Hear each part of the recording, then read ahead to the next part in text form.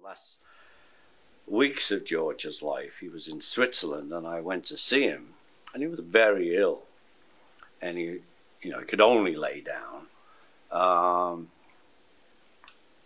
And while he was being ill, and I'd come to see him, I was going to Boston because my daughter had a brain tumor, and I said, "Well, I've got to go. I've got to go to Boston." And he goes,